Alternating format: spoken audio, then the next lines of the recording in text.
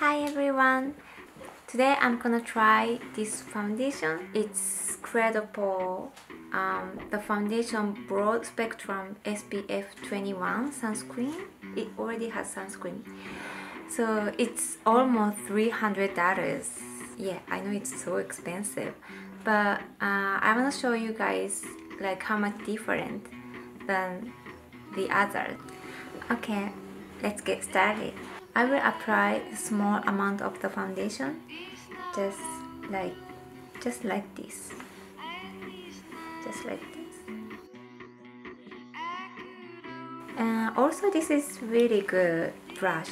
Brand name is Artist number over 7. Even just small amount of the foundation will cover all of my face. And then also this foundation is a really moisturized.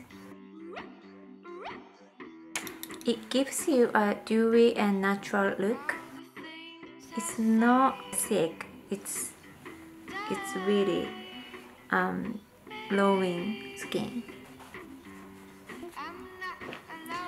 And also this brush is really good. For example, this brush is a little pointy. This brush is really soft and gentle and smooth, and it's easy to blend the foundation.